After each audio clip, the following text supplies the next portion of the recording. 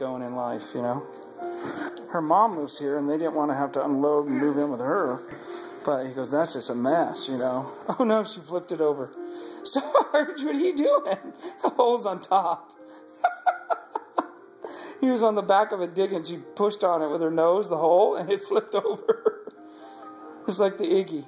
That's cool. She can't get you, Sarge. She can't get you that way. What are you doing, Sarge? Did Birdie knock it over?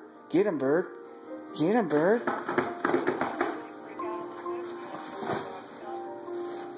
Yeah. Yeah. He goes, how'd you hear about Chunk? I go, what about Chunk? And he goes, and he told me, he goes, the girl gave it to him. A girlfriend gave it to him. Here, let me quit videotaping this and talking about it. See, but it's cute.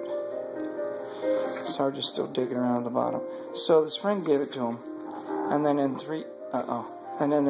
3 months later, she came back and said she wanted the dog back because someone wants to buy it for $400. So then they told her, you could have it for $250.